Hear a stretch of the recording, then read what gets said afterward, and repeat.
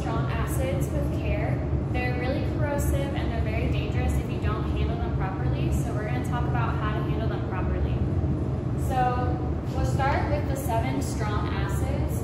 We have chloric acid, hydrobromic acid, hydrochloric acid, hydriodic acid, nitric acid, perchloric acid, and sulfuric acid. And these are their chemical names, and these are their formulas right here. You'll need to know their formulas, even though in your lab notebook you're going to mostly see them in their written version. You also need to know their chemical formulas. And for Organic Chemistry 1 and Organic Chemistry 2 labs, the 4 main strong acids you're going to be using are these checkmarked ones right here. So you'll be using hydrobromic acid, hydrochloric acid, nitric acid, and sulfuric acid. And again, you need to know their chemical formulas because that's what you'll see on the bottles and occasionally in your reactions. But your lab notebook will probably say the names. So you'll also be using some weak acids in the Organic Chemistry 1 and Organic Chemistry 2 labs. The first of which is acetic acid, and this is the formula for it.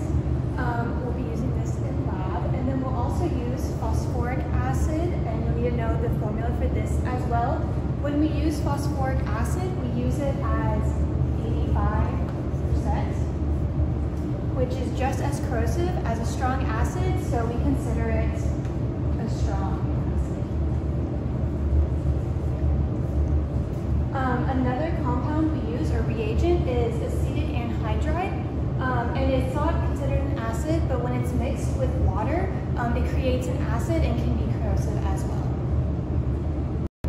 Okay, so whenever we use any strong acid in the lab, always wear your safety protective equipments, glasses, goggles, and gloves, and lab apron, and your feet must be toe-cover shoes. So because safety is very important for us, and now you are ready to handle these acids.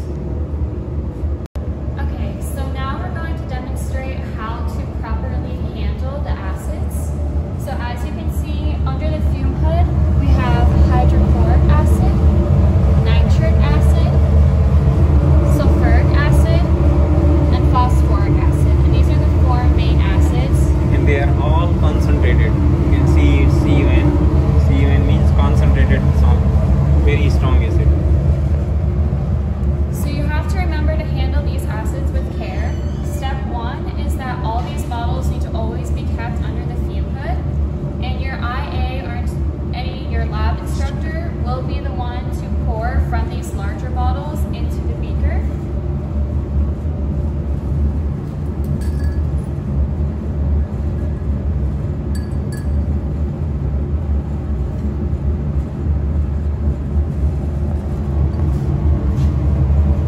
And you always have to be extremely careful when you're pouring. Make sure you have everything out of the way. You're wanting to avoid any spillage.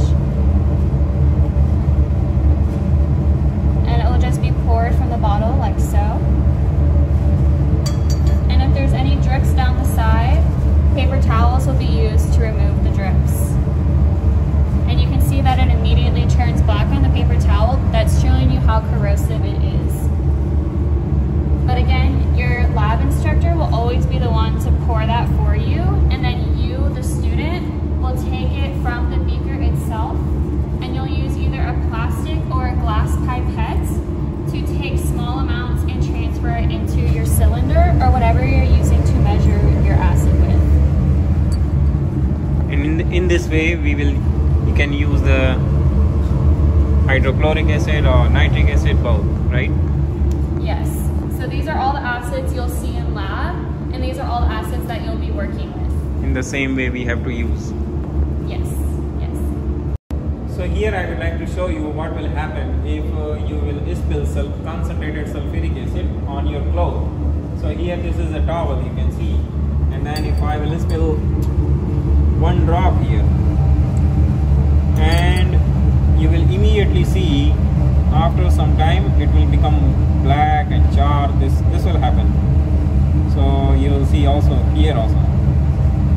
So this is the very important that you have to be very careful to when you are handling the acid, don't spill on your clothes, don't spill on your skin. So now you can see within a minute it's become char completely. So be careful. Okay, so in case of an acid spill during lab, just knocks over on the bench or anywhere, you're going to want to grab some sodium bicarb solution. So this is what you'll see in the lab. It's saturated. You'll give it a shake and then pour it on the spill. Or we have some sodium bicarb right here. You can just shake it over any acid spill and it'll neutralize the spill. The first thing you want to do is tell your lab instructor and they will help you out and show you where the sodium bicarb solution is. And same thing will happen with the SCL. Yes.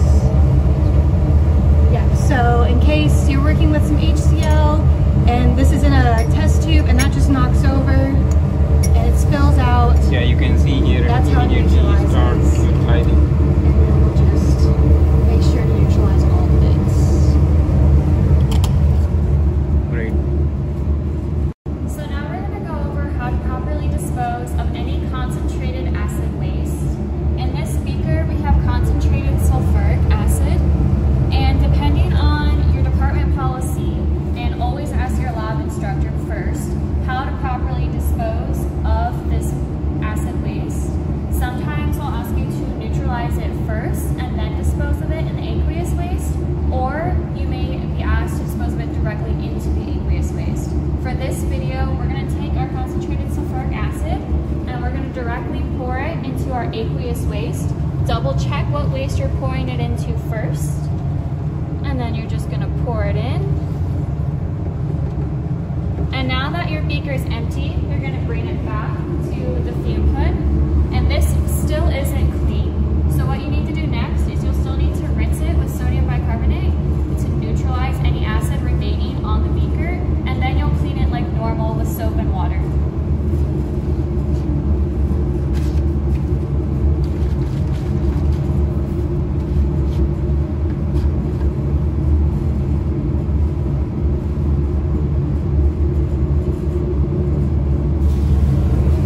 Wow, so much acid is still there. Now it's neutralized with light.